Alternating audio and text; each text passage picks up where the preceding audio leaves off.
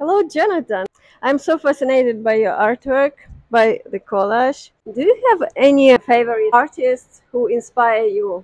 There are many artists that I love to borrow from. This is Grant Wood, who painted American Gothic. And I've always loved those ladies, so I added some wallpaper. And for a long time, this was a streamer that just festooned in my studio, and they became a happy couple. Cute. There's another Grant Wood.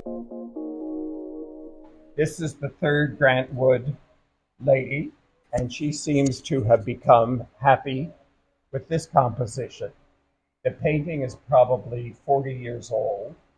This is from my life as a textile designer, and this was the first composition, and it was completed by adding the lady to the composition. Where do you find materials for your work? Everywhere.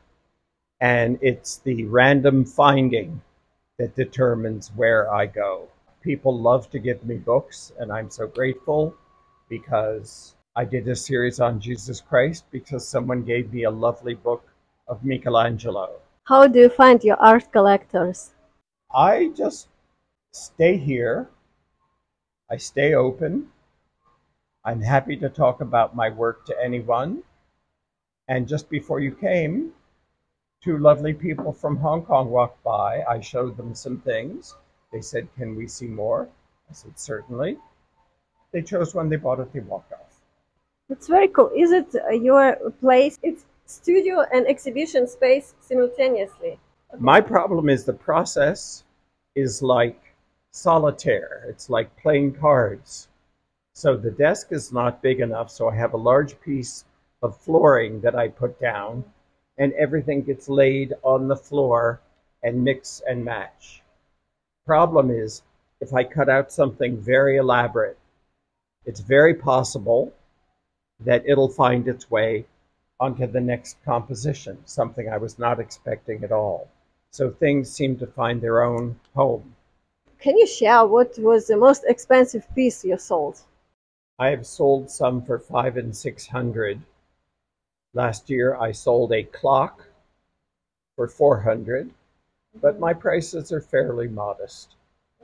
You know, what delights me is when someone comes, looks at a piece, and they explain it to me.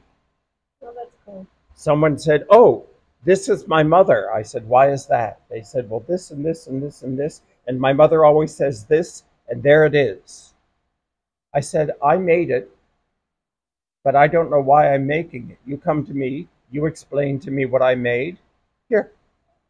The idea is the people that help you understand your work, you just give it away. Sounds like you are always in the flow. You kind of feel what work will somebody want. What is the most difficult part of being the artist? When my monkey brain says you can't do that, How do you overcome that? I tell it to shut up and I just keep going and I make more things. How do you overcome creative blocks if you have this problem? I make more elements so that when I begin actively assembling, I just have many things to choose from. So I make individual elements. So I'll do a creation and I'll reach, and there's something ready for me to, and it's always the trust that what I've been working on is just perfect to go in the new piece.